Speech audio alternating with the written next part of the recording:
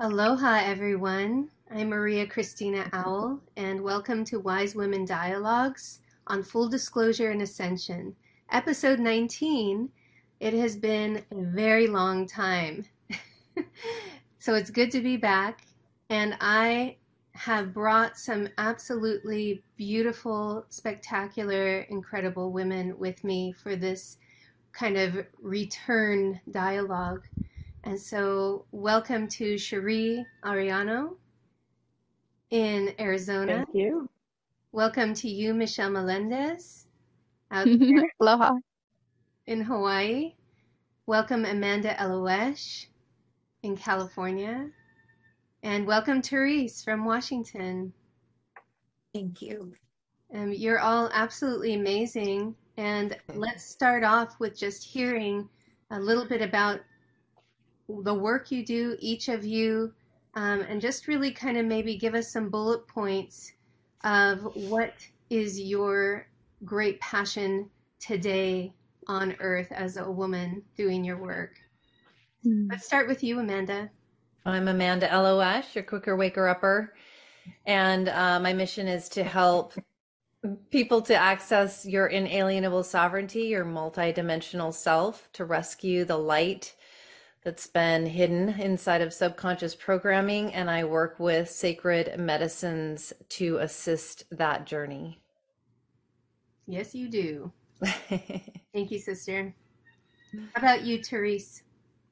Hi, everyone. I'm Therese Tucker. I created Blythe Starlight, which is a brand that helps people access their inner mystic and develop their intuition. And I do that through lots of different fun ways. I really want to help people activate their knowing of the amazing creator being they are. And I do that through art. I do it through jewelry. I do it through cosmic reading, patterning, so through spirit circles and gathering with others, as well as mentorship. Yes, great. Thank you, Therese. Michelle. Aloha, everyone. I am Michelle Melendez. I'm a Live in a Body You Love specialist. I wrote the book End Dieting Hell, How to Find Peace in Your Body and Release the Weight. It's won 4 book awards, was a bestseller on Amazon.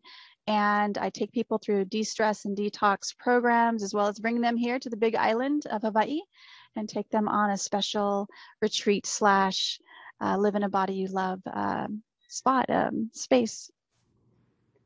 Yes, you're amazing. Thank you, Michelle. And how about you, Cherie? Beautiful. Hi, I'm Cherie Ariano. I created Divine Light Quantum Healing and Divine Light Essentials, and I'm an energy healer, and I also a starseed, and I'm helping starseeds wake up to their true mission, their life's purpose, their divine path. And I create wonderful healing tools to help people heal themselves, because ultimately we can all heal ourselves. So I make it really quick and simple through the use of affirmations, essential oils, crystals, and things like that. So that's me in a nutshell. Thank you. Thank you. And you're all so much more than that. It's Thank you for the bullet That's the soundbite. Yeah. And for me, I'm me, and I mean, if I'm kind of hosting. Okay.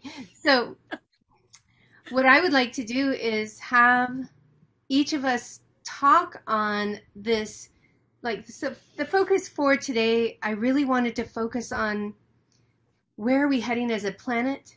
And as you know, I just published my book, Planetary Ascension, the purpose of 3D and the choice we face, humanity faces, which is that choice of love over fear, right? Service to greed, service to self, or service to others. We're all one. And I feel that we are really in the crunch time, pressure cooker time of being faced with many catalysts, tests, invitations to make that choice at the deepest levels. And so I know you all as starseeds. Could you each talk a little bit about where is the planet heading right now, and what is the role of star seeds? Do you see star seeds and light workers? So let's start with you, Michelle, and then we'll go to Cherie. Oh, thank you. That's a great question. So I think I feel like we're headed toward a lot that's coming, and a lot of awareness that is going to be showing itself in the media that has not been seen, especially to people who haven't been looking. And but it needs to be shown. Truth is coming out, and I think it's going to be challenging for a lot of people to become aware of the way what has been happening in our world. You know, I woke up or started realizing what world I'm really living in about 8 years ago. And when I first realized, I cried, and I was depressed for 3 days. I couldn't get out of bed. And then I was like, what do we do? And there was nothing to do. So I think that a big truth bomb is going to be showing up very soon. And I think our role is to remember that we are more than these bodies. This media and this propaganda that has been going on in the world for so long has been teaching us and programming us to think there's something wrong with us and to always think there's something to fix about ourselves.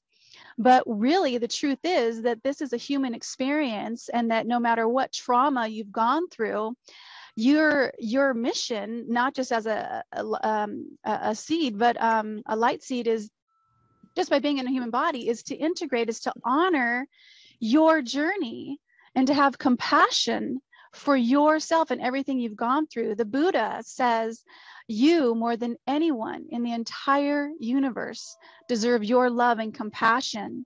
So the one thing I would just give to people right now is to give yourself compassion right now. Give yourself a break from making yourself wrong or from making others wrong. And I always put my hand on my heart, because it drops me out of my head and my thoughts into my body and into my heart.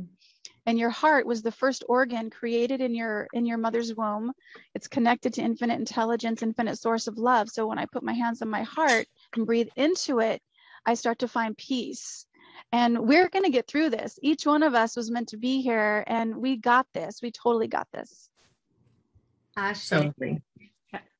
Thank you. Absolutely. Thank you, Michelle. I'm going to pick up on the love frequency there that you started, because that's a huge part of my mission, actually, is just spreading the frequency of love. In human design, I'm the vessel of love. And I try to bring that presence forward in all of the work that I do and all the people that I meet. And, you know, whether you're a star seed or a highly evolved human or other, I think that we can all tap into that love frequency because it's available to all of us. And I think that, like, humanity's shifting, and a lot of star seeds are coming online and waking up. And, if you believe that our souls are billions of years old, our mission, the reason we're here now in this timeline, in this ascension timeline, is to help humanity wake up. And we have been in such a deep slumber, like constant programming, constant brainwashing with the TV and the media. And now it's not working as much anymore. There's just people waking up in droves. Like, it's kind of like, oh my God, all these people waking up, it's like starseed groups with 300,000 people in the group,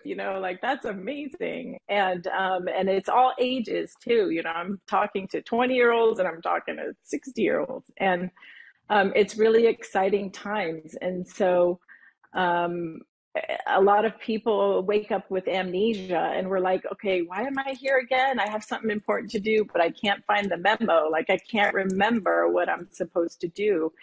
And it's an unfolding process. It's like peeling the layers off of an onion. And sometimes we need to go backwards and heal childhood trauma, old wounds, human wounds. A lot of starseeds, I believe, we choose to incarnate into families that we might call dysfunctional. Personally speaking, for myself, that is my story, and that catapulted me into getting on my path, finding my mission, waking up, remembering why I'm here and why I went through so much trauma. And so if we can heal those wounds, those human earthly wounds and the childhood trauma, then we can be in service to others. So that's a big part of the Starseed mission, is to be in service to humanity and others, because we need to stay on the ascension timeline, not the 3D matrix timeline. And I feel like the Earth, the planet, is kind of going through this bifurcation split, and we have a choice to go this way or that way. So the star seeds and the light workers are like, come over here, come with us, you know. Let's stay on the 5D timeline. So that's my mission. I also, you know, love the topic of ascension, so I hope we get to talk about that more today, because it's also a big important thing to discuss and you know, keep in our awareness. So Yes. thank you. Thank you, Cherie. Yeah. And who wants to hop on that next? Yeah, I can go. Well, I was born kind of awake, and then, you know, as I got older, started realizing, oh, there's a bunch of bullshit that I bought about what three-dimensional reality is and what I'm supposed to be doing here as a third-dimensional being. And what I've found in my 50 years of being on the planet is that we are multidimensional beings. There's a lot of trauma from being programmed and conditioned out of access to that, of our beyond our five senses. And I think that a lot of star seeds have access like I do, you know, and like, okay, I'm just gonna, you know, focus on that, and not recognizing we are whole beings, and in our multidimensionality, we are still in a three-dimensional life and body. And so there are parts of us physically, mentally, emotionally that have been traumatized. And to take our wholeness with us, it's essential to bring the love and the healing to those parts so that we can ascend fully as whole beings. And not too long before the pandemic, was in a private ceremony with someone, and this message came through, and it was like, this is for more than this person, and it's for you, Amanda, and it's for other people as well. And then as the pandemic came in, I realized, oh, okay, this is a big one. And the message was, all of the prayers have been made, and everything is in a sacred motion. The only thing that you need to do is to treat your life as sacred, to be kind and loving and gentle with all of your parts, especially the ones that are the most dense and in trauma, to move through these big waves of growth and learning and healing, and continue to honor treating your life as sacred. And when we trust that sacredness beyond the fear, beyond the shoulds, and the fear of survival, and really go beyond that into, how do I treat all of me, this moment, as sacred? That's the way through. So that's what I've been doing, and helping other people to remember to do. Yes, Ashe, we'll get more into that later as well. Thank you, Amanda. Wow, so many good points are being made. It's hard to it's like, yeah, I want to say yes to everything. And so as I'm listening and I'm trying to like take it all in and sort of form my answer here, I'm going back to the bifurcation for a minute. So this bifurcation of worlds. So Dolores Cannon is a spiritual mentor of mine. I met her in spirit after she passed, and then I discovered her work, and it was like, I love it. But she talks about this. She talks about having been told that there's a 2-world split. And I've also heard of like a possible 3-world split.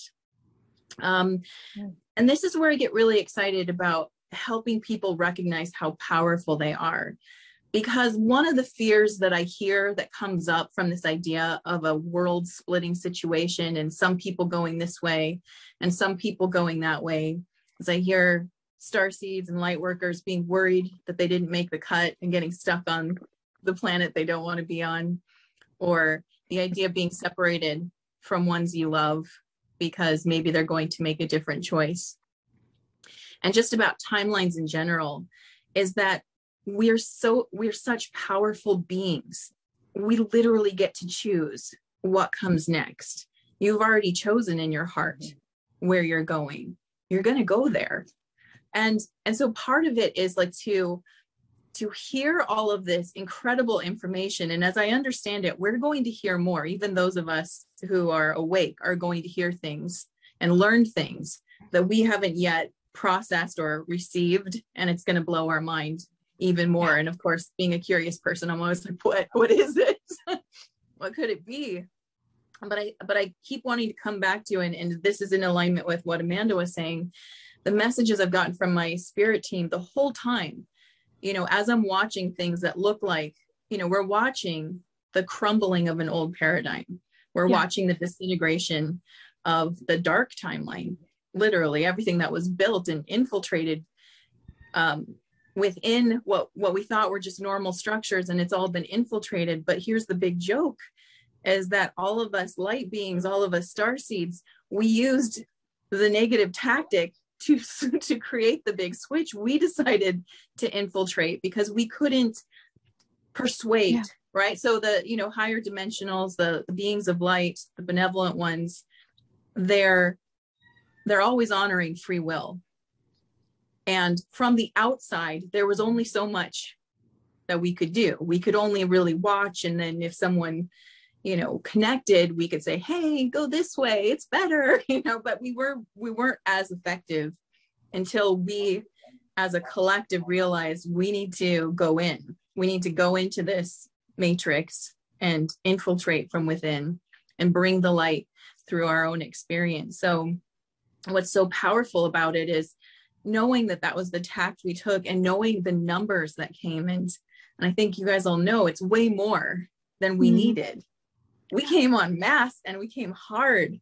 And so we've already won. And I keep kind of coming back to this, is we've already won. We just have to play out the game.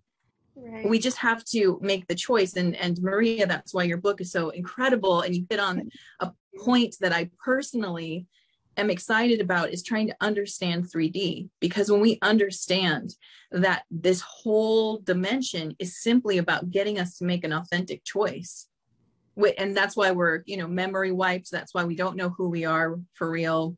It's why we can't access the information from outside of us. We're always being driven within to find it. But we're here to make this truly authentic choice of polarity, right? Which way do we go?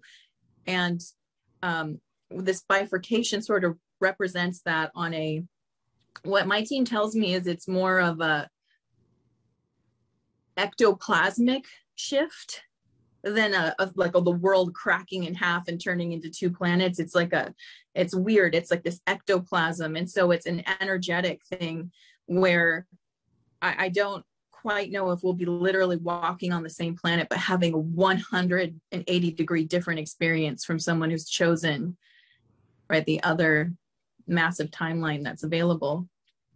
But the beauty is we're here to make a choice. You're a sovereign being with free will. You're a very powerful creator. And all you have to do is choose. And that's kind of like, this is why it's hard to answer that question, because it's a choose your own adventure, right? That's a good way to sum it up. Choose your own adventure. Yeah, it absolutely is. And it is an individual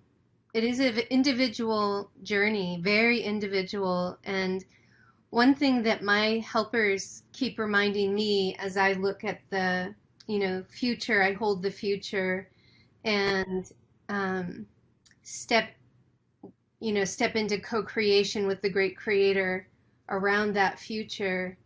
The thing they keep reminding me is that I am an empowered co-creator, and that every time I make a decision towards more wholeness in myself, it's crystallizing the timeline. You know, it's fine-tuning and crystallizing that timeline of wholeness, and, you know, what I call the golden age on Earth, and, you know, that's coming. And So, yeah, thank you everybody for sharing. And I feel like we're really spiraling into some juicy, juicy stuff here.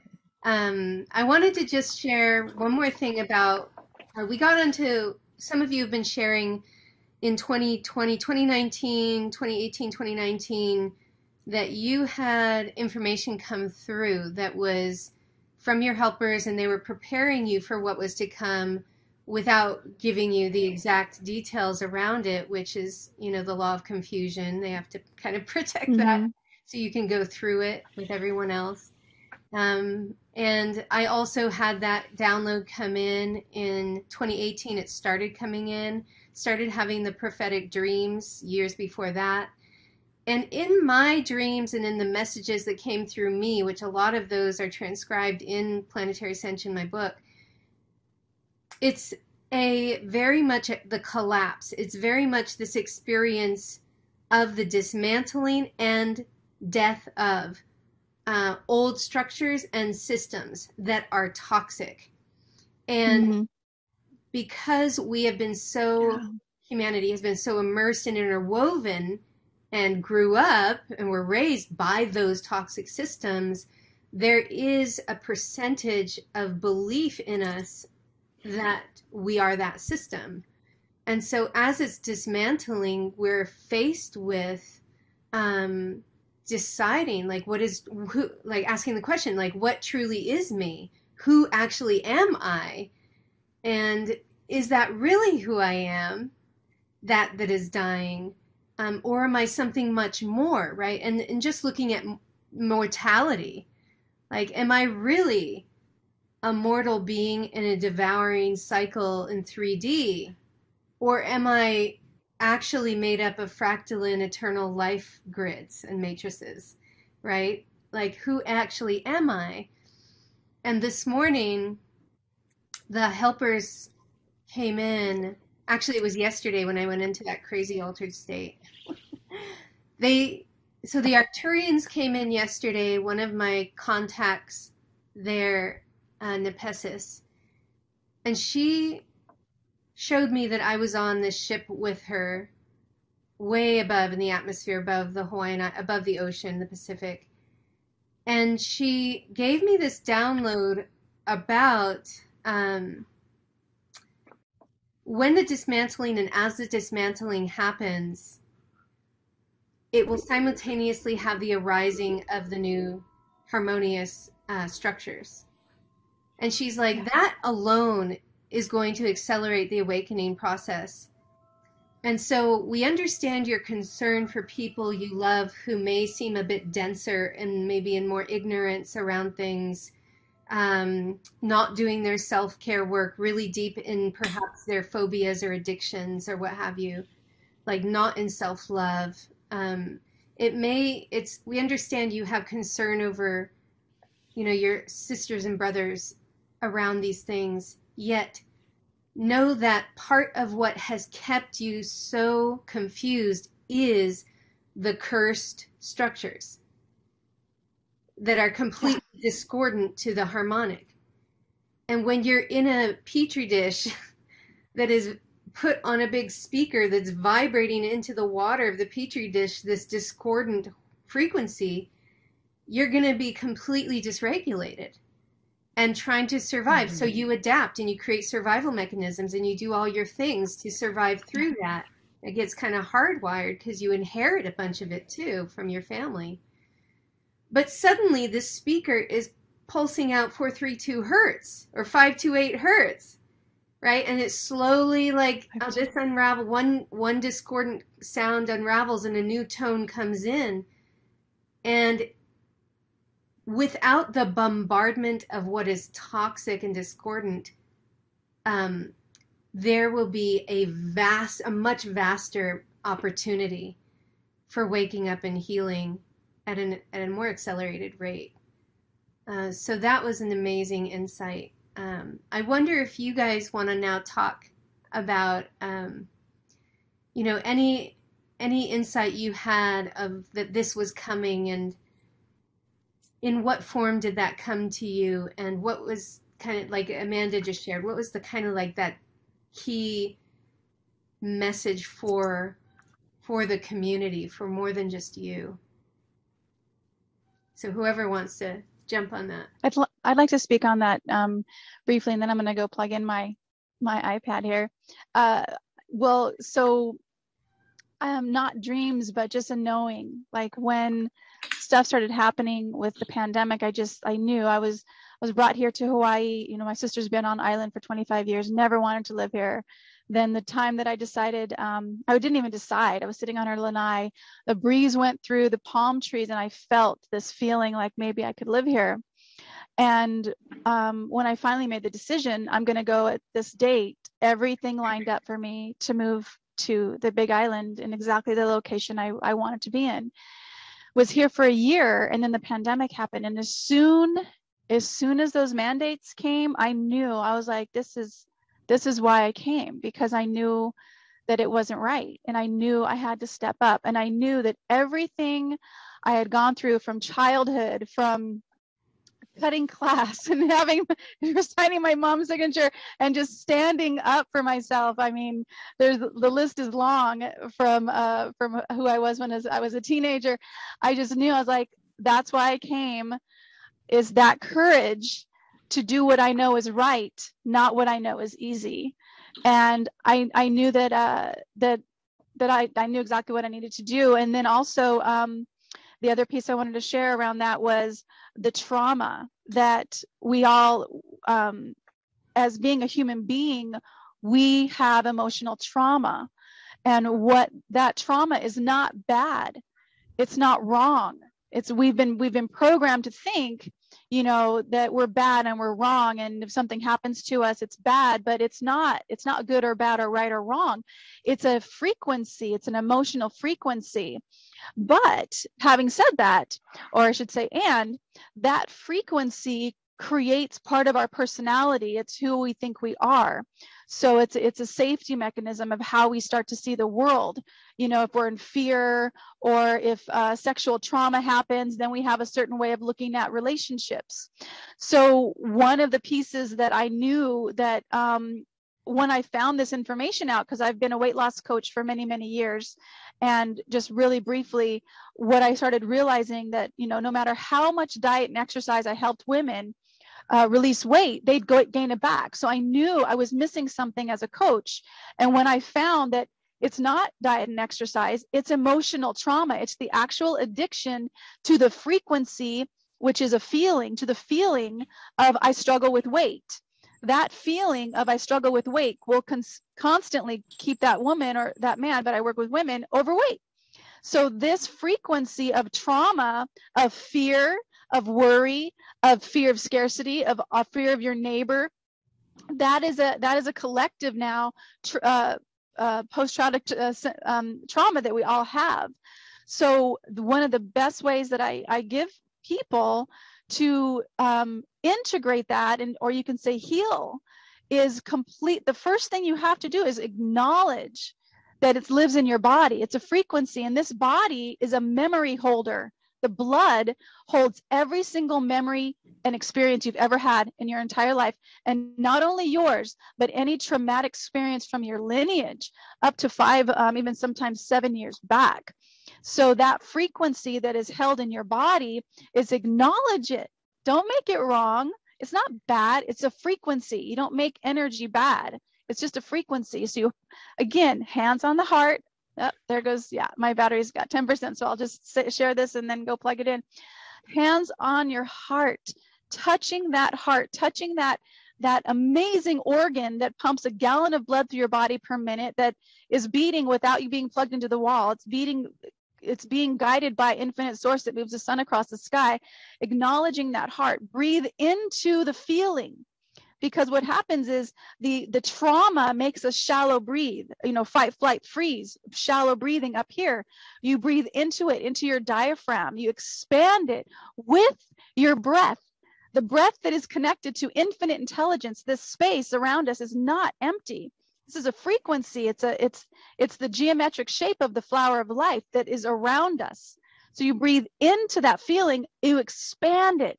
If it's fear, expand it in your body. what'll happen is it'll dissolve. It'll start to dissolve. And then you just tell yourself, Michelle, it's okay that I'm afraid. When I was going to that first store and I knew I was not going to wear a mask, I was praying, I am the truth, I am the light, I am the love. I am a truth, I am the light, I am the love. And I kept breathing as biggest breaths I could breathe in my body to expand the fear out of my body. And the experience I had in that store was incredible. You know, I went, I'll share this story. I don't know if you want me to share that story really quick, but just really fast. Went in the store, no mask, got to the checkout, 3 different people, you need to wear a mask, you need to wear a mask. And I said, I'm medically exempt. It's Exhibit J of the emergency proclamation. They wouldn't, one button, they wouldn't let me check out. I said, who's the change maker? Who's the one in charge? I want to talk to that person. They brought down the manager. She had a mask on. And she said, we have to have you wear a mask or we're gonna get fined. I said, no, you won't. I said, it's emergency proclamation J. She said, would you wear a shield? I said, no. I said, I'm not gonna put anything on my face that dishonors the men and women that fought and died for my freedom. And she walked me back in the store, checked me out herself, gave me a bag and said, she's medically exempt. And that's the power we have. I am the truth, I am the light, I am the love, and breathe into the fear. Breathe into it, and it'll start to dissolve out of you, and magic will happen. I'm gonna plug my computer in.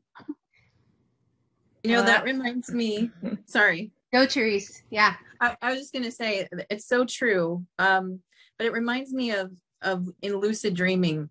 When I learned this about lucid dreaming, it totally changed my perspective on how to deal with fear. But in lucid dreaming, if you're aware in a lucid dream, that's the concept of it, is that you have an awareness that you're dreaming, and then the dream continues. And as you get mastery of it, you can shape the dream, which is very much a metaphor for what's happening here. We're in a giant lucid dream. Okay. So in the lucid dream concept, let's say a nightmare monster is chasing you. This would be fear, right? It's chasing you. And the more you run, the more you are chased. It keeps pursuing you. It's only when you finally turn around and say, stop, it'll stop. And then if you're even brave enough to speak to it, what do you want? Or even more, embrace it.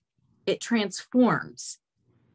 And it's true in the dream state, and it's true in this bigger dream state that we're in, this reality dream that we're in, that what if we have the courage to face our fear, we can transmute it and even transform it.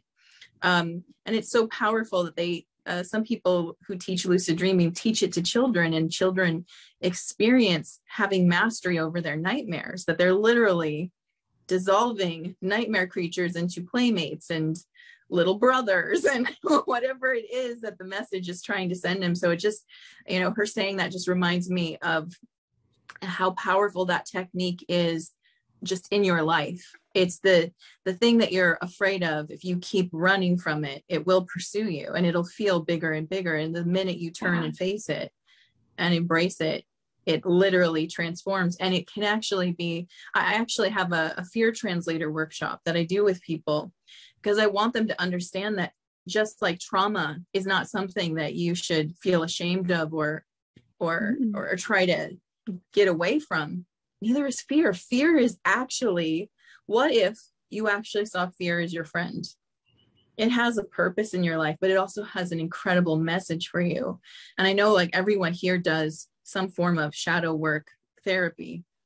You all know that there is gold down there. There's gold. I picture it going into the underworld, right? Yeah. Into Hades, but it's like, that's where all the gold in your life is. There is beauty that's just waiting to be released down there. So I just wanted to kind of piggyback on that.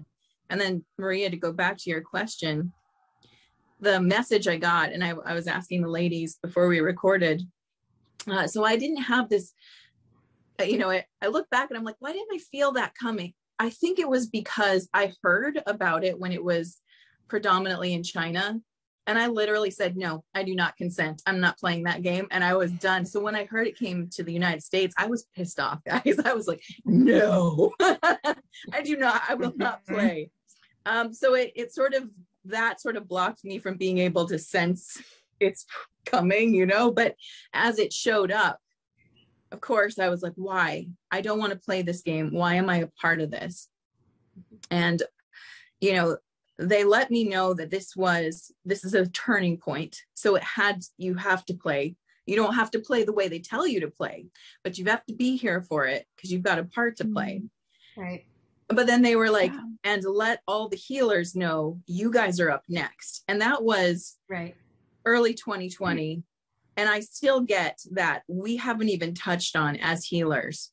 Our part is, because there's waves, right? Where there's the group that has awakened, aware, who's gone through all their shifting and are dealing with the trauma that's coming. There's so many who are just like awakening. And there's going to be the stubborn ones at the end. You know, some of them might never want to believe it. You know, they might want to stay there and hang out where they are. That's their choice. That's fine. But we've got, you know, it's what I'm trying to feel in my energy field is like, is there a bell curve to this thing? Have we moved through the bell curve? Or are we just getting up the hill? And that's what I feel. I feel like we're still moving up that hill, right? And then the other thing, and I wanted to just kind of tack this on to what Michelle said, is the other message I got is that, one, we are gridded. The starseed people are gridded, and you will get moved where you're supposed to move. You're an energy anchor. You're going to be holding a frequency when that solar flash goes through. You need to be in place for that because you act as a type of grounding rod / umbrella protection energy for those who need it around you. So I had a lot of clients experiencing frustration with the fact that they want to move so bad and they can't move, you know, and that's because you're anchored in place. And then just with the starseed part, my team told me we were planted in family. Some have multiple star seeds, most don't. Most have a star seed in a family. That's part of the shielding effect that we agreed to, is that we were going to be placed where we would have a more of a maximum impact. So we were like evenly spreading ourselves throughout this planet, so that if you could sort of picture it in your mind's eye, where all these little anchor points, and when this thing lights up, it's like we connect, right? And we create this beautiful grid. And here's the crazy thing too, is that this is not the first time we've done this here in this lifetime. And that's where my mind goes, wow, because apparently back in I don't have the year right. I know it's early 90s, between 90 and 92, I think, there was some kind of incoming, it was like a type of radiation, I believe. And I'm getting this information from a book called The Book of Secret Wisdom. So what happened was there was this incoming type of radiation attack, and humanity had to make a choice. They had to choose love. And if they didn't, it was going to toast us all, basically. And we chose love, and the love shielded us. It shielded us. We've been shielded a couple of times now. So even though this looks scary, I'm kind of not afraid, because we've done this. This is not our first rodeo. Yes. Wow. That's great. I've seen that star seed. That was beautiful as well in my meditations.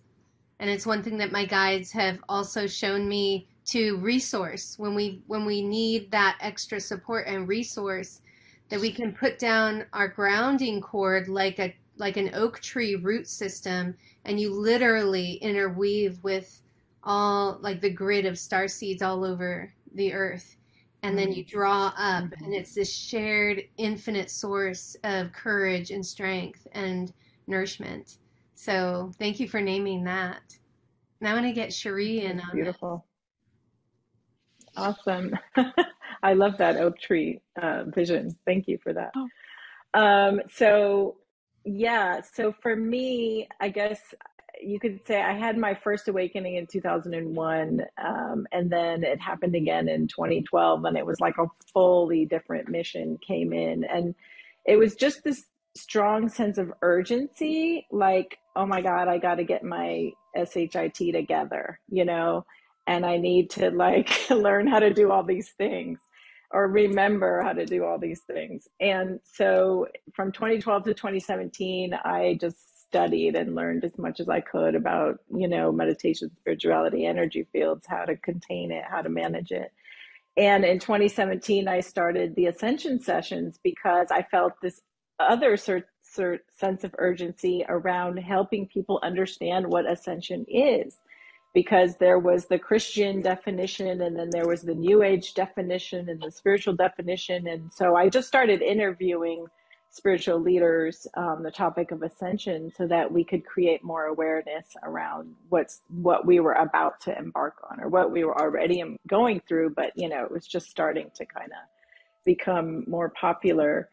And then 2 years later, I started my healing practice in 2019 because I felt really called to help people on a more tangible level, like hands-on, energetic, like really affect people on a one-on-one basis.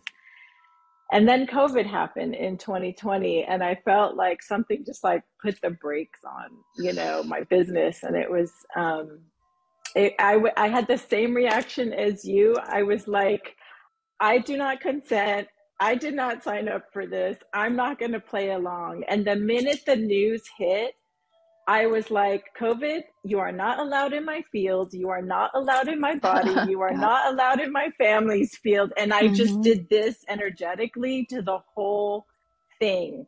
And so I was pissed off because I was in a place where people were wearing masks outdoors on a trail that was 8 feet wide, and you would get the stink eye if you weren't wearing one. And I was just like, this can't be happening. This can't be happening. So then I had a new sense of urgency to move. And I had to leave Northern California because I couldn't function. I literally felt like there was this veil over me that was keeping me down. And I was like, I need to get somewhere where I can spread my light and do my work in the world. And I just felt frozen there. So we moved to Arizona at the end of 2021 in November. And Maria knows I tried to move to Southern Utah for 10 months. And I couldn't make it work. And in those 10 months, like, housing prices went up $100,000. And Phoenix was the last place I wanted to be. And when we finally decided to give Phoenix a try, everything flowed. The realtor showed up. The place to stay showed up. We saw 5 houses a day. We narrowed it down. We got the one we wanted. Like, everything flowed. And I was like, okay, I guess I'm supposed to be here. Right. And so I gratefully accepted. I was like bowing down to the universe. And I was like, okay, I got this. And then, so I'm raring to go, thinking like, okay, now I can do my work again and I can be on mission and spread my light. And I got sick. I got hit with the worst allergies of my life. I almost died 4 nights in a row. I went into anaphylactic shock. I was like, my kids were terrified. I thought I was going to die. And that went on for 3 months. And during that time, I was miserable because I was in pain. My face broke out in hives about 10 times and, couldn't breathe. And my friend who's a light worker here said, yep, welcome to Arizona, because number one, Arizona is known for having really bad allergies. Giving people allergies. And number two, the land here makes you deal with your shit. Sorry, I don't know if we can curse on here, but it makes you deal with your stuff. It just really puts it in your face. And I was like, yeah, you could have warned me before I moved here, and that's when I had to embark on, because I had like several dark nights of the soul, like even before we moved. And that's when I was like, okay, I can't put off shadow work any longer. And so I just dove full on into my shadow work. And it took me like 10 or 11 months. And so I thought I was going to hit the ground running here and get to do my work as a light worker. And it was no, I had to go into hermit mode. Yeah. I was in hermit mode for like a year, and I tried to come back out in April, and I was like, okay, I'm back, and then I was like, no, I'm not, and I had to go back in hermit mode again. And it's funny because like it's just interesting how the universe guides you, and you think you're like on this mission and this path, and then your guides are like, no, you're not ready, you need to do this right now, you need to heal. And so tying into what you were saying, Therese, about like the light workers, like we think we're ready or we think we're in this peak. I don't think we are. I think we're just embarking. And I think like it's, you know, the darkest part of the night is just before the dawn. Like I think we're all Yeah. being prepared right now. And I had to Yeah. go through that hermiting phase, and I had to go through that dark Yeah. stuff, and I had to heal my inner child wounds, because what's coming is going to Yeah. be really intense. And that's when we're really going to be needed to stand in our light and stand in our power. So, so I guess to sum it up, Maria, I would say for me, I just kept getting these like really strong inner knowings and senses of urgency that like, I got to do this, then I got to do this, then I got to move, then I got to, you know, and it was just like, just following that divine calling, you know. So it's really, I love hearing all of your stories, and I love how like some of us had similar reactions to the Mhm. pandemic, because it's like you just know, you don't know how you know, but you just know. Right. Mm. So thank you for listening. Yeah. I'd love to share just a little bit. I shared the message that came also right as the pandemic was coming to the US. I was shown a vision I'd already been shown back when I'd seen visions of this time, didn't know when particularly, but what I'd been shown is that like the big war, you know, spiritual war that was coming down that would be reflected in our environment and in our economy and our health and all of that, that a lot of, you know, it was a long game that had been planned for a very, very long time. And that a lot of people would just be willingly walk themselves into subjugation. And as soon as COVID hit, I'm like, oh, okay, I see what's going to happen. I see what's happening. Mm. And, you know, at first I thought maybe my mission was to share these visions with other people. And then I realized there's so much fear. Uh, and it's just kind of been this my whole life is seeing powerful visions that people aren't necessarily ready for, uh, only stirs up the fear. And so the Yeah. message that's been my whole life has been, you know, you can try to tell people what you see, and then you can be like, I told you so, and you're right, but this is about feeding your ego. And that's not what this is Mm. about. What this is about, as a light worker, is how do we help? And how we help Yeah. is to cultivate the love and let go of judgments and to let go of that inner conflict and to radiate the presence of loving kindness. And so that's what I've been doing for myself, and showing up, recognizing people are in trauma and fear. And even when they're making decisions that I'm like, wow, my little ego self's like, that's really fucked up. You know, instead of saying that, you know, just recognizing this person's in fear right now. And so, regardless Mm. of what they choose to do, because they're sovereign just as I am, I'm going to stand in that love and that sovereignty and radiate it, as a permission on a frequency level instead of the vocal level, which may counter things that they're telling themselves, or somebody, the government or whatever, has been telling them that they have to do to be safe, and instead just embody the presence of my own sovereignty and loving kindness in the face of being different.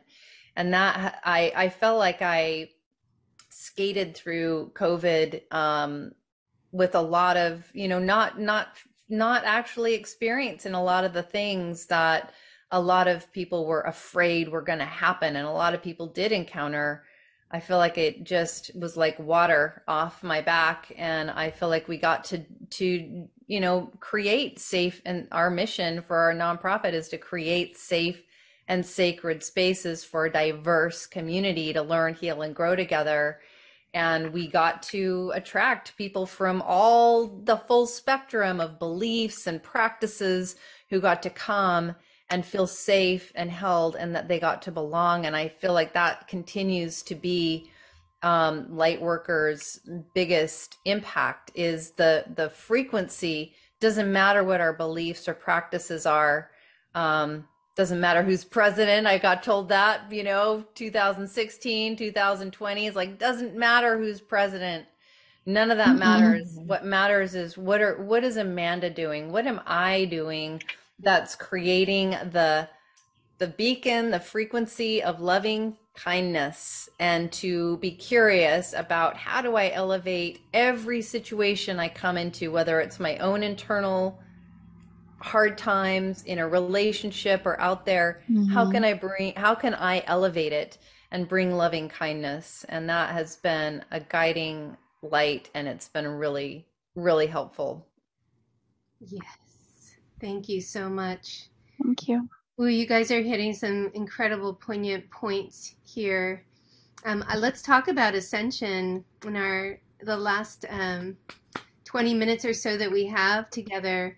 I would love to hear, so where we've kind of been talking about where we've been, what has catalyzed us to get to where we are, like what we were shown, and how we took action on the information that came through. A lot of information about turning inward, a lot of information about when you transform here, that is what is yours to do, because it will emanate out, and you're part of the network. So you're not alone as you do this work, because there are millions doing that work, that inner work. And so one thing that is curious to me is, we get a little bit of information from the helpers around the future and what potentiality awaits us. And it really is up to us what that's going to look like. And I really believe that part of what is ours to do as starseeds is to support people through the trauma transmutation, and then into the self-validation of being a co-creator, a co-dreamer with the great dreamer, and realizing how powerful we are to create reality. And that we literally, in these final stages of the dismantling of the false toxic reversal structures, we can be saying no to them at this point. We can just simply be saying no, like the no that Cherie and Therese gave at the start of COVID. It's like we can still do that, and now it's actually has even more impact. So, and I would love to jump on this, only because what you're saying is so relevant to. I do karma cards on YouTube, on my YouTube channel every week. And yesterday I did my message, and the message that they wanted me to talk about was, they said, you are masters of time. You need to realize that you all are masters of time, which is, there's so much nuance in that statement too, because it's not just about the time, this present moment time, which is a very powerful place. It's your power lever, right? This present moment, but also the timelines that you're going on. And oh my gosh, I got flooded with information. So really quick, Maria, just drop the question back again so I can anchor it in, because I have a point. yeah. That there's a lot of different possibilities for potentialities for the future. And ascension is happening. We're in the midst of ascension, and there are many, many layers to ascension, and every aspect of life is is ascending, and we're having catalysts from everywhere to Yes. trigger us into, you know, becoming our next self. But we are co-creators. So let's be empowered and realize how powerful we are. And so you brought in, we're masters of time. We're masters of time. And I know that you and I have chatted about the Law of One. I love that material. It's so potent and resonant. Like the first time you hear it, if it's resonating for you, it's just like zing. It's like everything that you're like, okay, there it is. And they're talking about, you know, well, one of the things my team has always said is there's nowhere to go but up. So ascension is inevitable. We're in a type of cycle where it is going up. It's not going to be a descension cycle. That's not the time period. You can look at the bigger cycles of time like a giant circle, like a giant clock. And where we are at the clock is we're going, okay, if we're going clockwise, we're at like 11 o'clock about to hit 12, which would be the golden age, right? So nothing that happens is going to devolve down into, you know, a descension. It's going to be an ascension. The question is it going to be easy or hard? What would you like? Like, would you like this to be easy or hard? Yeah. What I also get in regards of the timing right now is in the Law of One, they often talk about it as harvest or graduation is another like metaphor for ascension. So I like to use harvest. Sounds a little bit too like creepy. All I see is that big side. No. So I like to go with graduation. But if you think about graduation, then what you know is that you're here in a school of sorts, like Dolores Cannon often got in her work, is that Earth is a type of school. And that at the end, before you graduate, what do you have to do? You have to take your tests. And that's really where I feel we're in exams now. So exactly. The exam period started like 2020, where the little clock watch was like, time to go. Here's what do you know based on everything you've been through, based on everything you've studied, all of your life experience. What choices will you make now when it gets fucking weird? Because it's only going to get weirder before it sort of resolves itself. You know, I've heard some people call it end time madness. And at the time when I heard that, I was like, oh, that seems extreme. Like, that's not going to happen. And then we're here. So it is happening. And it's probably going to get more intense because, you know, this death cult, the people who created the false timeline, you know, one of their names is the cult of personality, which is why it's so ego rich, why they're so, you know, everything is shifted to identity, right? It's all about identity. How do you identify? That's one of their signature moves right there, is to get you locked in your ego. They know it's coming to an end. They absolutely know this timeline ends, because anytime you take something from frequency into matter's finite. It has, you know, just think about furniture you've owned, like your couch. You've probably bought multiple couches in your life because couches die eventually. So does any furniture, right? It gets used. It's finite. Their timeline is finite. They know it. Their whole goal is extension, right? How can we extend this out a little bit longer? But they know it's coming to an end. So here we are at this point where we're in exams, and all that, everything that everyone's bringing up is so potent because it's part of the exam. It's like, are you going to, here's the work that resonates for you, but now you need to put it into action, right? All the loving kindness that you pray for when it was easy, will you use it when it's not? As an example, you know? And so, and going back to what I was saying, we are masters of time. We're choosing the timelines right now. It's an active choice. And I think the part that I think is a little bit stressful to me is that we can move off. So it's not choose it once and you're good. It's not locked and loaded at that point. You got to keep choosing it again, because you have the free will to change your mind.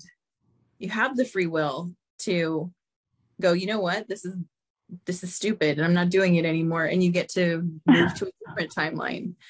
So I hope that's answering the question. It's just, you'd really triggered that, like, remembering. And I just great context. Absolutely. Thank you, Therese. So what is ascension? What is this? What are the possibilities here? How do we help people to realize that they are participants in creating what comes next? Well, Maria, I remembered you saying that you were curious about, how do people deal with ascension symptoms, like a lot of fatigue and headaches and I just had a Pleiadian download that made me want to get out of my body, which was really unusual for me. And just I think really what we're all being called, like this all ties together, is remembering our connection. The pandemic really created a lot of isolation, which is and one of the basic human needs and basic human wounds which got really activated is that sense of belonging.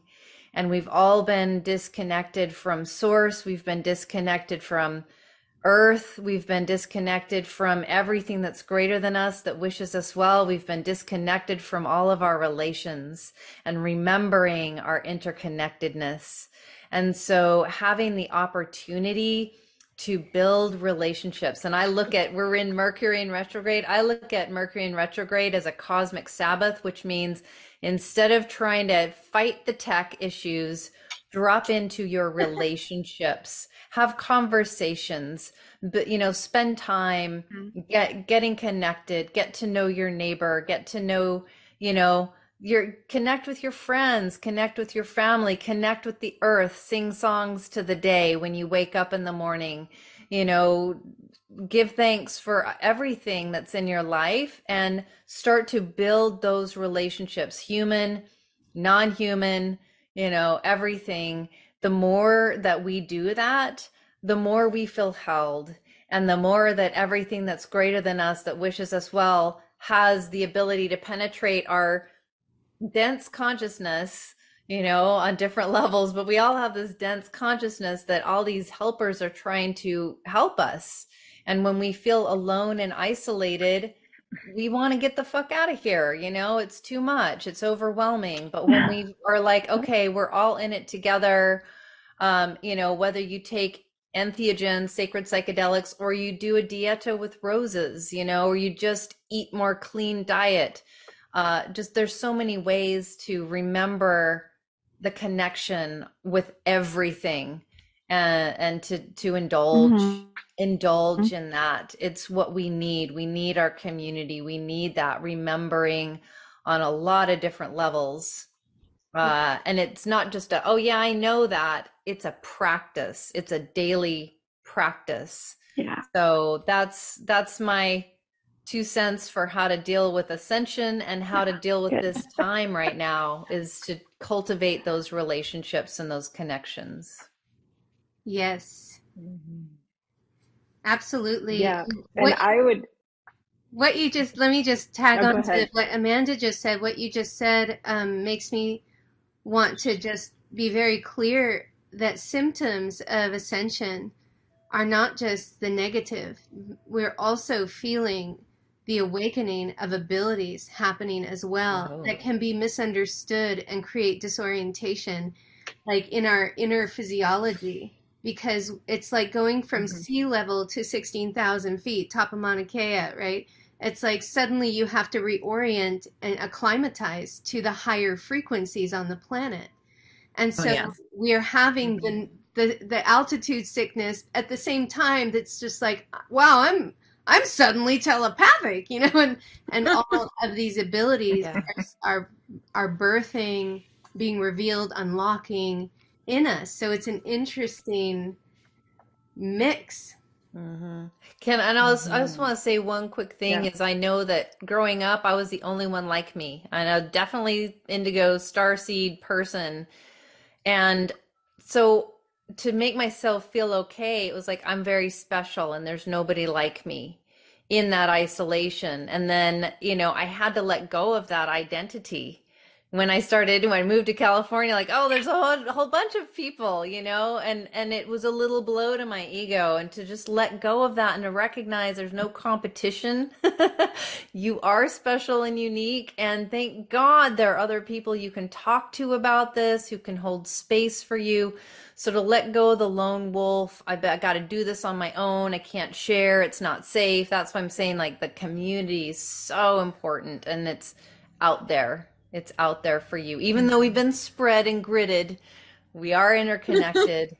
Yes. And these conversations are what can help us through those really challenging times that feel overwhelming. Yeah. I am going to have to, because I'm having some tech issues, but also I'm headed up to Mauna Kea. Yay! So can you guys, okay, you guys can hear me? Okay. So my last tidbit on this is your breath is really, really important. And when you're having that intensity, you know, I know when I sleep, sometimes my legs tingle, and I get the ringing in the ears, and sometimes I can feel anxiety. I feel pressure on my body, and the breath really has been key for me to get through all of this, especially even in the anger, because when this went down, I was so angry, and I was like, how are you guys? I remember being at Costco, and they said outside pumping gas, and they said you have to wear a mask, and I just looked at them. I said, this is not a communist country. I said, I'm not putting anything on my face. And the lady, I said, this is not communist China. I said, I'm not putting anything on my face.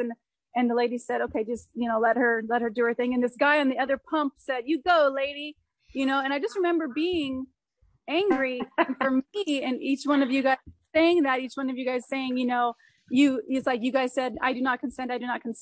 I was just breathing into that anger. And my sister was like, Michelle, why are you so mad? I'm like, and then I had a family member say, Michelle, these are the rules. And I said, this is America. We don't have rules like this. So the breath has really, really helped me to get through my own anger and my own story about what is right and what is wrong, because this is what is supposed to happen right now. Right. And one of us, we are on our mission. We're doing what we're meant to be doing because our heart's calling us to that and speaking our truth. And that's the other thing I want to share. If you're watching this, do what's in your heart. Do what you know is right, not what you know is easy, because I don't even want to say powers that be, but the propaganda lies, especially being a woman and being told, you know, that our body, you know, isn't right if it doesn't look this certain way. That's a complete and utter lie, because the power of a female woman, of our intuition and our inner strength, especially when we come together, that's another reason why they wanted to keep us apart, because when we come together, we are so powerful, and we literally, the frequency of who we are, we don't even need to speak. We don't even, it's like Amanda, she just resonates that light. We don't need to say a word. You know, when those cops came, you know, to tell me I needed to put on a mask, and I remember walking into the police commission, and the bad cop was there, and his whole demeanor was changed, and we made eye contact, and I made sure to pause. So he knew I was looking right at him, and I was not afraid. And the breath that's what helped me. That's what helps me with holding my courage and holding my inner strength, is breathing all the way down in my diaphragm. And no matter what feeling I have, just go, this is a normal human feeling, because I'm in a normal human body, and there's nothing to fix here. And the breath is what really supports me. So I just want to say so much aloha to you. Just really quickly, my website is Blossom Inner Wellness. If you go on that, you can get a video series that's free, that helps you to have more inner strength and confidence and peace. And it's filmed at the Peace Garden, which is right below where Maria lives. It's my favorite place on the Big Island, of the Poliaku Peace Garden. So that's a free video series you can get if you go to blossominnerwellness.com. And to all you amazing sisters, I just send you so much aloha, and I'm so grateful that I was able to meet you. Yeah, thank you for the invitation. Thank you so much, Michelle. Yeah. All right, aloha. Thank you for all you've Thank added. you, Michelle. Love to the mount. Blessings. Will do. Aloha. Okay, So, awesome. That was beautiful. so So, Sheree, your question on ascension, yes. So for me, ascension is like the school of self mastery. I like to sum it up like that, because even though we're all going through it as a collective, and it really is like way bigger than us, it's way bigger than this planet. It starts with us, and I feel like, as a seed here, or star seed, or human, or whatever you want to call it, like we're all going through it together with the planet, whether we want to or not. And it's an opportunity to lift humanity's humanity as a whole. We're lifting our evolution. We're going through an evolution. We've been in this 3D matrix society, and now we have the choice to move into 5D. And I think that we are already going from 3 to 4 to 5 all day long. Like we go in and out, we go back and forth, depending on what's happening. But it would be nice to kind of leave 3D behind for a while, except when we really need to be in that like hardcore dense physical space. Chocolate's better And in I'm 3D. just excited. Right. I'm just excited. I'm excited for people to come online with their telepathic abilities. I'm excited for people to feel their best selves. I'm excited for people to be in their highest integrity and love frequency. I'm just excited for what that whole new paradigm can bring to everyone, and the planet, because I just think like it sounds like this amazing, utopian world. But I think that if we hold that vision, and we hold that that awareness and that desire, because we are such powerful co-creators and manifestors, we can usher in the new earth to look how and feel how we want it to. But it really starts with us. It really starts with doing that individual work, the breath work, the meditation, the simple things, eating well, getting in nature, getting in touch with nature, all of that. Right now, it's been really intense with the solar flares, the Schumann resonance going offline, 6 planets in retrograde. Right. Like it's been really intense. And personally for me, like some of the physical symptoms I've been experiencing are like inner heat. Like all of a sudden I'm like a sun, basically. I'm the sun, and I'm just radiating so much heat, and I just have to like drink a ton of water and try to cool off. Then there's times when I'm feeling like lots of lethargy, and like I feel like I'm walking on the bottom of the ocean and it's really slow, and I'm like wading through this thick, dense energy. And there are times when, like the other day, I forget what was happening. I think we had like massive solar flares, and I could just feel like head pressure, like this, and it wasn't necessarily a headache, but it was like head pressure. So I get like all kinds of different symptoms. And the biggest one is that when the energies get really intense like that, and when I feel like new light codes coming in, I go into battle. The astral realm. Uh-oh, can you hear me? Yeah. Can you still hear me? Okay. So, Oh, now we can't. Batteries are dying. Can you hear me now? Yes. Okay. So I'll go to sleep, I'll get 8 or 9 hours of sleep, and I'll wake up feeling exhausted, like I didn't sleep a wink. And I know that I was battling all night in the astral realm. I've had different experiences where I come back with physical symptoms.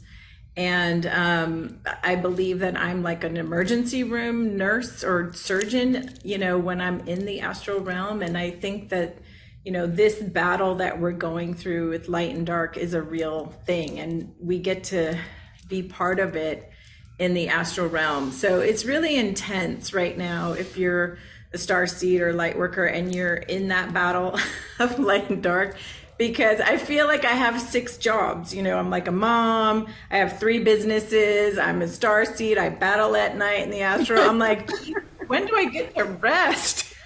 Right. I don't rest when I rest. So it's really, I want to piggyback on that because I had, back in 2019, I had a quantum healing hypnosis session. And at the point where your higher self comes through and starts talking, one of the things it told me is it said, you know, there's a lot of concepts for us coming through that they're like, you know, they're like little exams or little tests, things that you have to get. And they're like, when Therese can't process it consciously, we just put her to sleep. We'll put her to sleep so she can process it. So it's like one of the things that happens is I'll be totally fine. And then at a certain point, it's like someone knocks me out. I can't even keep my eyes open. Right. And I don't feel a pull, right? But and you I just also have to lay down. But I don't go deep. I don't know about you guys, but it's like I can't go deep. I'm in that weird trance space. I'm in the somnambulistic trance where I can hear everything happening, but it's like I can't move. And it's like, I don't know what's coming in because it usually has to go in and integrate and then it'll come up in my consciousness when it's appropriate. But they've been doing that a lot lately. Yeah, that happened to me 2 days ago. It was like the middle of the afternoon and I felt that pull that you feel. And I was like, I have to go lay down, you know? And it's like, I thought I was going to go deep and I thought I was going to like be out for 3 hours. And I just laid there and like, after like 5 or 10 minutes, I snapped up and I was like, it never happened. And I was like, this is so weird. I thought I was going to be out for at least an hour or two and it just lasted like 10 minutes. But I was like, well, I guess whatever I needed to get happened. So that was good. I didn't waste a bunch of time. Deep breath is important. I've also noticed needing to eat a lot less. Like my body is getting fed from source and a lot of liquids, a lot of clean water. But it's like a lot less food, nutrient dense, but not much less food, and I'm much happier that way. I have a question. Does anyone, because this is how they've been working on me. So if it's not supposed to be in my system anymore, I suddenly develop an allergy to it. It's like can't. Like I remember, I heard the one about alcohol, and I never was really into alcohol, so that one was easy for me. But they were like, "You're gonna stop having." I used to do wine spritzers, like wine o'clock at night. You know, I'm like, have my little wine, and I liked it. But they were like, "Okay, this is it. You're done. Like this part's done." And I was like, "All right." Yeah. But other things, they were like, "This needs to stop," and I'm like, "No, no, no, no, no, no." So just allergic to it, so that it would stop consuming it. Right. Yes, that happened to me with coffee. Yeah. And now it's happening with black tea. I have a really horrible acid stomach when I even just have English breakfast tea. Wow. I'm so mean, but I mean, I get it. But I'm finding ways, you know, I'm really into green tea right now. Yeah. And it'll be white tea. You're going to go from green to white. Yeah. There's a thing that I was introduced to called Dandy Blend. Have you guys heard of Dandy Blend? Yeah, there's lots of versions of it. Yeah, I have one called Coffee Fix. Write that down. All the different I love it. It's dandelion root, so it's like detoxifying at the same time, but I get to pretend I'm drinking coffee, and it's like exactly. So whether whether we have this solar flash, right? This like the frequencies get to the point where our solar logos releases, coronal mass ejection that actually engulfs the planet. That's one thing that said will kick out all negative AI on the planet. And when we reboot, everything will be, all the new structures and systems will be birthed from the positive polarity and therefore won't make anybody sick. But this could also occur without one major event. It could just be an incremental, yet exponential frequency enhancement and just larger and larger. The sun has completely changed color. It's like this white sun. The other day I was sitting on the lanai looking at the sun as it was nearing sunset, and I could stare right at it without blinking, and it was morphing and changing color, and the whole sky around it was like a plasma pulsating pink, and all the clouds went rainbow, and there's like rays coming out. Yeah, and I'm like, what is happening? That happened last night. We were driving and the sun is setting. It was this incredible color. I can't even really identify because it was like peach, but fiery, glowing, but there was this magenta coming off of it that was literally, and I noticed this a couple years ago, but it's like at night at a certain time, everything goes pink. And it's like my favorite time. I'm like, I just want to stand there and be bathed in all this pink light. But yesterday it was magenta, and it was so intense that it was like, as soon as you looked away from it, everything looked magenta. It was like having glasses. Exactly. Yeah. It was super cool. Yeah, we get incredible sunsets here in Arizona. I mean, that's one thing I've really loved about being here is we get these just gorgeous, like pink, dramatic skies and billowy clouds, and it's really incredible. So the sun is a guide. Yeah, the sun is a guide for us through these times, and it's not just symbolic, it's very real. And part of what the helpers have told us for years is just like, remember your connection with the sun. The sun will always purify you and bring you back to center and to your I am presence. And they're like, at higher dimensions, at 6th density, there are cities of light in the sun, and people are in the sun in council, like the council of the sun. And these beings of the sun that kind of like emanated the law of one at that solar logos emanation, they are on mission on all the planets in our solar system, anchoring in the sun's streaming, like the ascension codes.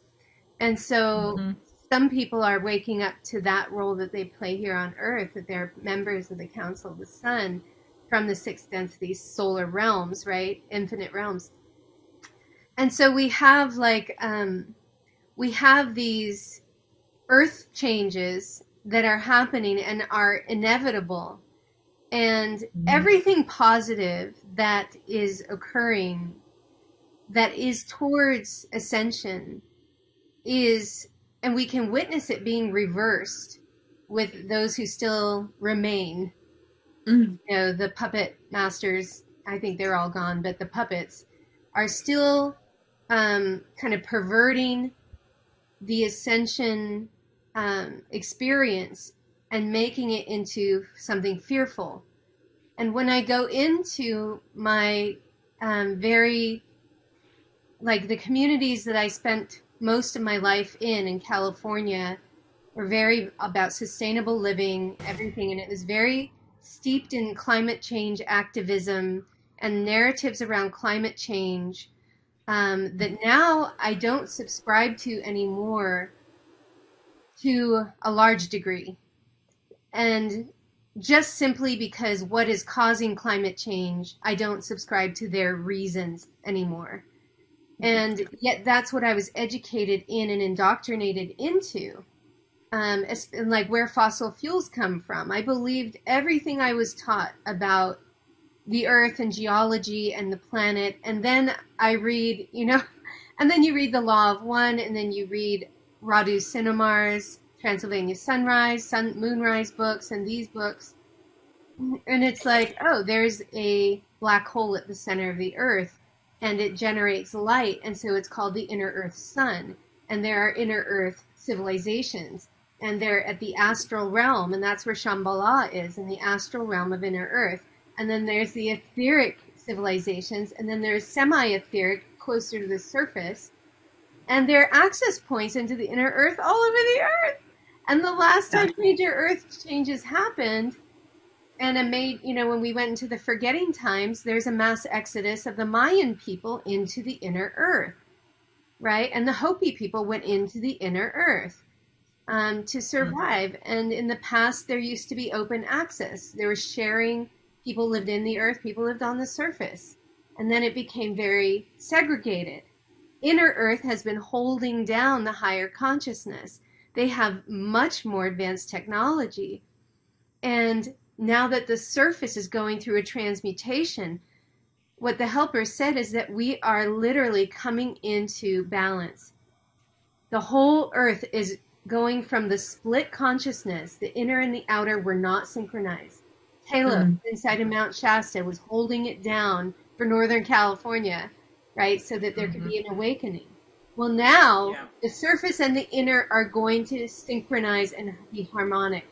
The inner and outer inside of us and our outside external life here, they're actually going to be the same life. This is the fourth density jump into universal love, universal, unity, unified. So these earth changes are happening, but maybe not for the propaganda reasons that we're being made to feel like we're guilty, that it's our fault, right? And that it's this desperate despair looking at the future. I don't feel that at all. I feel so excited and ecstatic about the future. And I know it's not going to be an easy ride, because I know to a level my inner work, and I'm showing up for it, and it's not easy. So I know that I'm going to get there, but it's like this commitment to doing the inner work, and our inner work creates weather, besides the weather warfare happening, but also the emotions of humanity, the mass emotional waves around the planet of popping open, illumination, and of fear and trauma, shock, shame, guilt. All of that is creating and exacerbating weather systems on the planet. And there's no right or wrong about it. It's what we have to go through. It's initiation through earth, air, fire, water as we make our way into the birth ether, right? The fifth element comes online again. And we do experience 4D in the universal love. So let's wrap up our talk today with this. What does it look like on a planetary level? What does this inevitable ascension, this inevitable harvest, this inevitable graduation? Somebody mentioned that there is a diverging timelines. And in my book, I have a chapter called Two Earths, because the helpers are like, actually, there's infinite Earths. Yeah. Yes, I agree with that. I guess I'll go. Again, I'm going back to choose your own adventure. I really do. Just like we've been saying throughout this whole conversation, the real work is within. The real work is within. And it's all, they told me, because of course, as things got crazier, I'm like, okay, what am I supposed to do to help? Give me the messages and I'll do it. And they're like, continue to get people to focus internally, focus inside, focus on you. Because if you want to create unity, you have to create a unified field. And to do that, it starts with unifying the self. Yes. Unify all the people inside, whatever that looks like to you. You need a bunch of people, get them together, create a unification field, and then you will literally be radiating unity. And that's how it works. It's going to ripple out in waves like that. So, I would not tell anyone what it looks like, because I don't want to appear to be an authority to another sovereign being. It gets to be what you make it. It really gets to be what you make it. And the more you can use your mastery of time, reach into the future and go look at it. Go look at the future. Go look at the future you want to experience. Get detailed about it. Connect to it emotionally. Draw it into your life. Ask yourself, how do I make this happen now?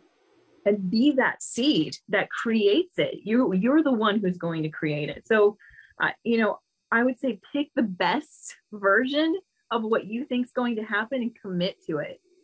rather than trying to tell you what my version looks like.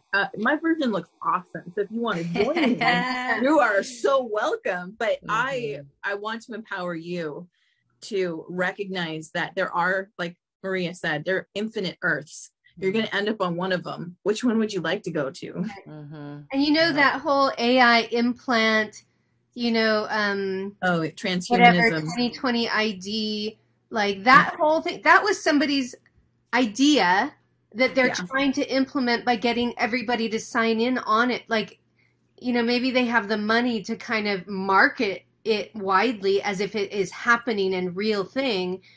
But it's just a person or some people who have their story of a future that would benefit them, but not us.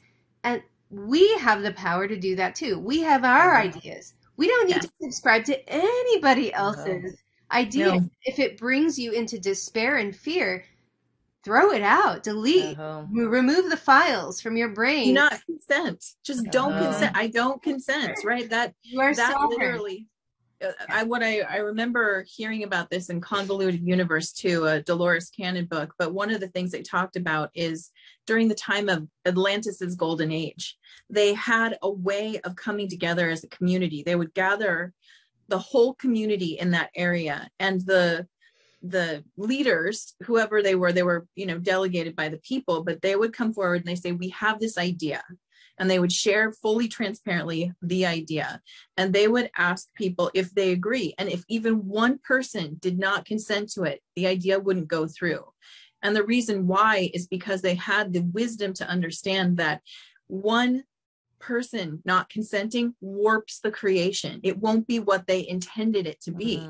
And so if you don't want that, don't consent to it. Warp the field. It won't happen if you're like, no. Exactly. We can transmute anything. We can. Yeah. We were talking about that yesterday, Maria, the whole ID chip in the hand. I've already said I don't consent to the ID chip in the hand. So whatever plans they're trying to do with that and the payment system and, Starlink or whatever, I'm just like, no, that's not part of my future. Yeah, absolutely. And I would say also, like, really pay attention to any limiting beliefs you have, because that's where we get stuck. Like we have them in our DNA, we have them in our ancestral lineages. And if we can clear, cancel, cut, remove all those limiting beliefs, then the world is literally our oyster, So I think that we need to be really like introspective, going within, looking at what our own self-mastery looks like and our own personal ascension, and get really clear on what you want. Ask for clarity and ask for pure intentions for your highest and best good, and if you can just master those two things, like, you're going to create the world that you want and live in the new earth that you want to live in. So I think that's a really important thing too. Just those two things, even clarity, intention, Yeah, I feel a lot of resonance. And I'll say, throughout my life, there's been a lot of like, oh, this is how it's going to be, and it's going to be so bad. I'm like, I don't buy it. I'm not going to buy into it.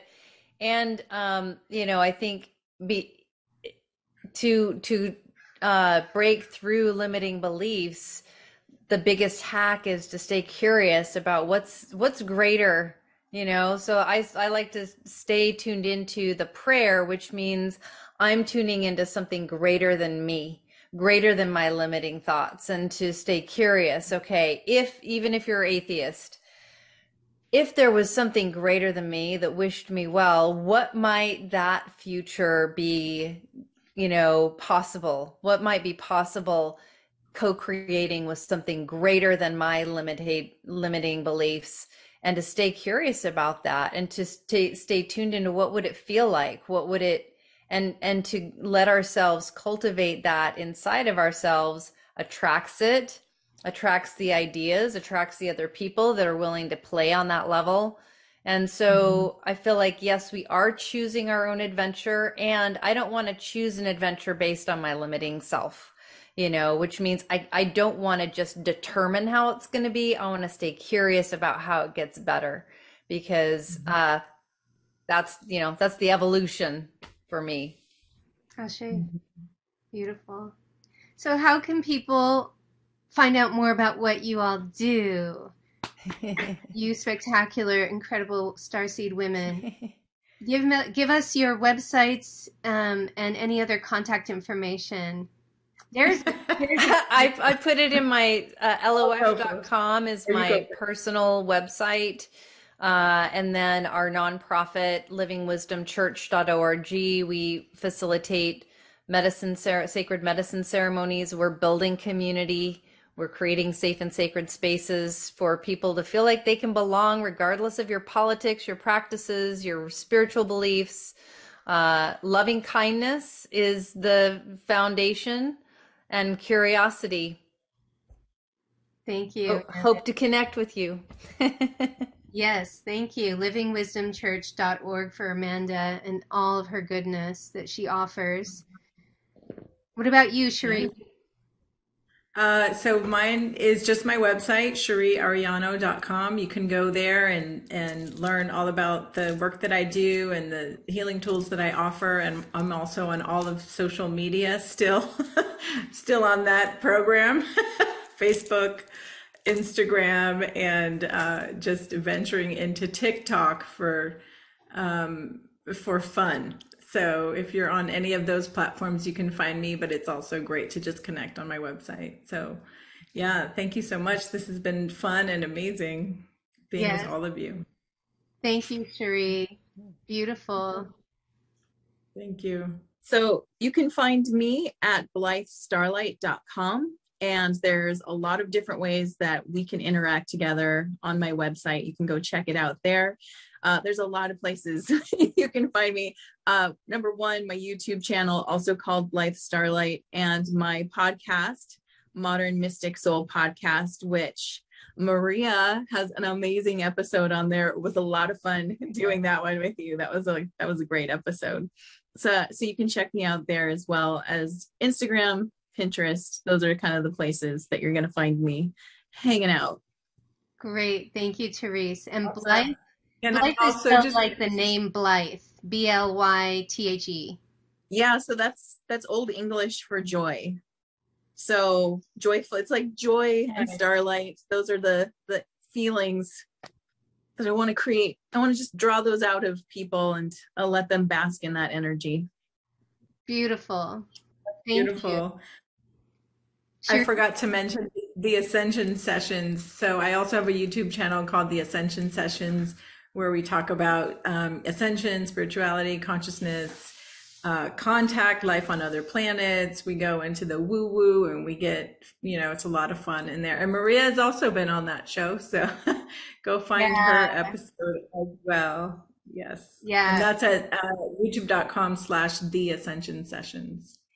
The Ascension Sessions on YouTube. Yes. Perfect.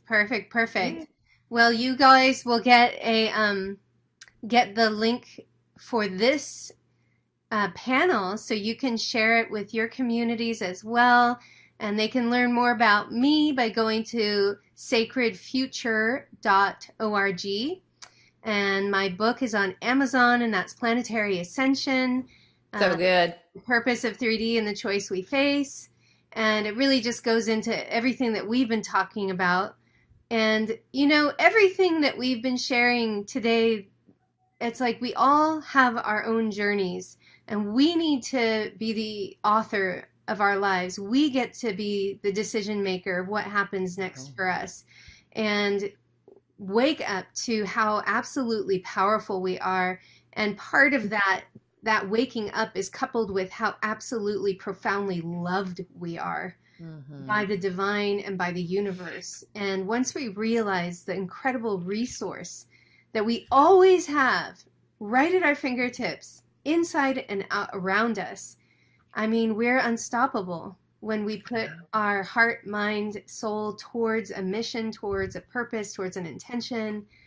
And then we come together with like-minded others for the highest good of all. That is opening doors. That is opening doors and giving others the opportunity to wake up as well, become those dreamers. So thank you all. This has been fun. I think we should do it again. We have so much more we could talk about. Oh yeah. So days and days and days. Days. Really, it's like slumber party. Who hosts first? Yeah, that would be fun. I got bedrooms. Okay, love you all. Have a beautiful rest of your day. Thank you. Aloha, everyone. Aloha, Thank you, mahalo. thank you. Much love.